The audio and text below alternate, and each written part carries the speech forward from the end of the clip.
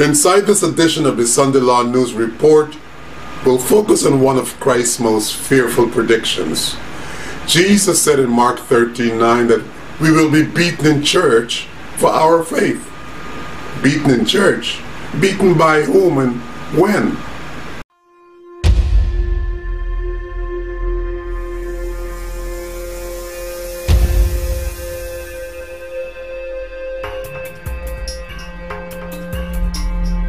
Christians are paying a huge price because of their loyalty to Jesus Christ and their love for Him.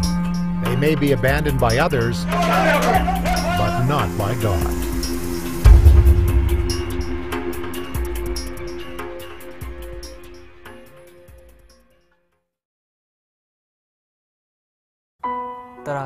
My father in this world left me, but my Father in heaven will never leave me.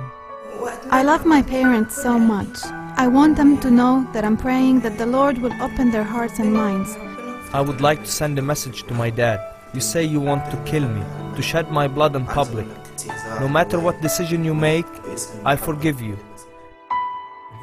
There are two ways when the government finds out someone is a Christian. There is execution. And number two, when a Christian gives up their religion, they are sent to the countryside to political concentration camps. If they found me praying or encouraging my friends in Christ, they will take me and put me in prison. They try to force us to deny our faith and beat us when we refuse. The mob threatened us, saying that India belongs to Hindus. Christians do not belong here. They make slogan, Christians have to move from this village, otherwise we will kill. They warned us that if we rebuilt the churches, they would kill us. They would break our body into pieces, just like they broke our church into pieces. Many have come to me and said that they went to a church and were told not to come. That makes my heart sad. I can't see how we are second-class believers, just because some inherited their faith from their parents and others searched for God and found Him.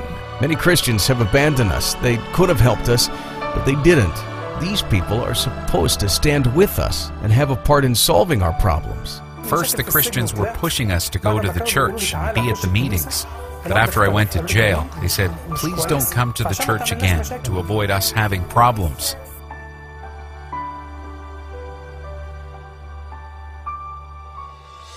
We are asking the Lord to give us more boldness, to give us the strength to bear His name, and to stand strong in the face of terrible persecution.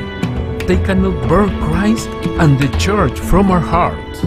We are in God's hands. I have the Holy Spirit inside me, and He gives me the strength not to be afraid. It was really hard, but praise God, God took every care.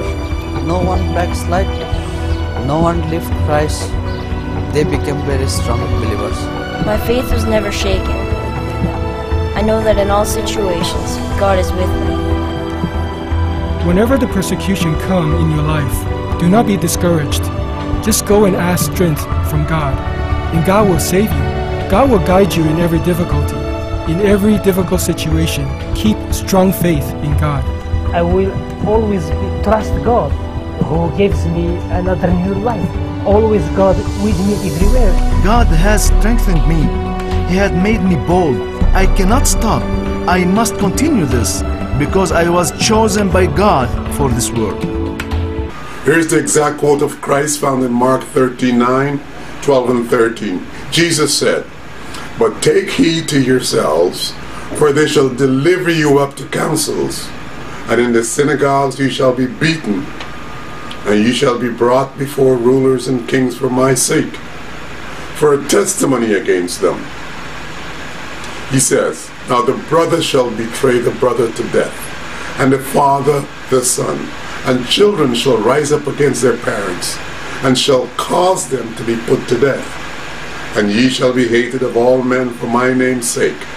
But he that shall endure unto the end, the same shall be saved."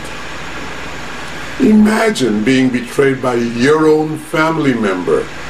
Oh friend, imagine that your very own mom and dad will sell you out to the authorities just because you refuse to keep Sunday as a sacred day.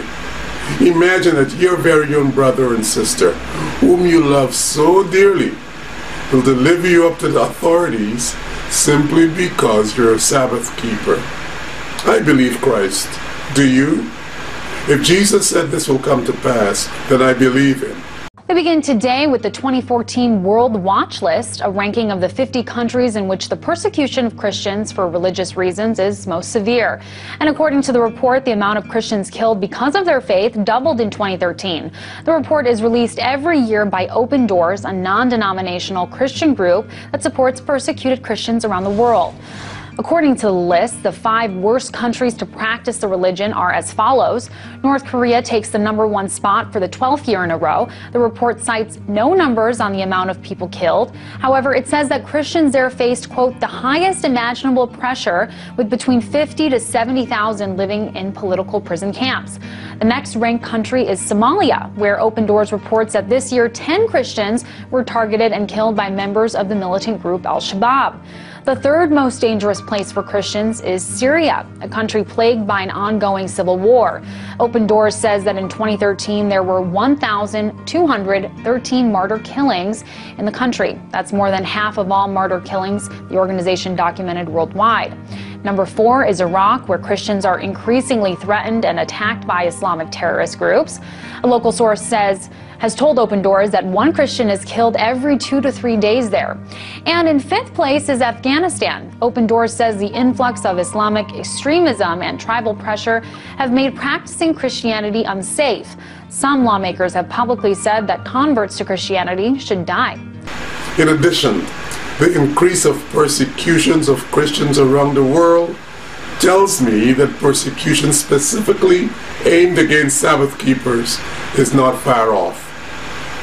But to me, the most awful part of Christ's statement is that saints will be beaten inside their own churches.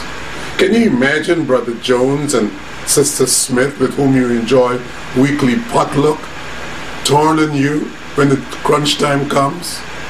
The Lord predicts that even the very church members of our congregations will betray us. Here's how the Spirit of Prophecy paints the picture. She says, when he leaves the sanctuary, darkness covers the inhabitants of the earth. In that fearful time, the righteous must live in the sight of an holy God without an intercessor. The restraint which has been upon the wicked is removed, and Satan has entire control of the finally impenitent. God's long-suffering has ended. The world has rejected his mercy, despised his love, and trampled upon his law. The wicked have passed the boundary of their probation. The Spirit of God, persistently resisted, has been at last withdrawn. Unsheltered by divine grace, they have no protection from the wicked one. Satan will then plunge the inhabitants of the earth into one great final time of trouble. As the angels of God cease to hold in check the fierce winds of human passion, all the elements of strife will be let loose. The whole world will be involved in ruin more terrible than that which came upon Jerusalem of old. See the Great Controversy, page 614. Saint of God, I truly pray that you will look around you and observe the signs of the times. The events leading up to our persecution in this society is almost upon us.